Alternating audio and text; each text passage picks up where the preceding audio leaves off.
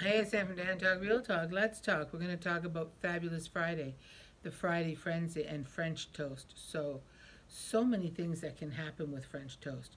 You know, you can make some French toast. You can wrap it around his cock, put some syrup on it, and eat away. Not with, and you be very careful what you're doing, right? You know what I'm saying? Like there's a way to do everything. I have it down to a pattern.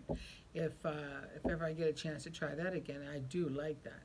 Or you could put some French toast like on his abdomen all the way down to his groin area in little pieces and just lick them off and drive him crazy. That's really exciting.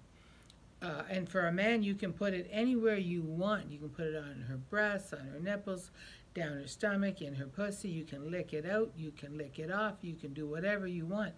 But Fabulous Friday, Friday Frenzy. Let's have French toast. Let's get back to understanding the organic and the orgasmic part of sex is all about play and fun and not bullshit and worries and mind traffic. Change that initiative today. Do something fun. Do something better. Be different today than you were yesterday. And you will see my cat walking away. You will see what fun you can have.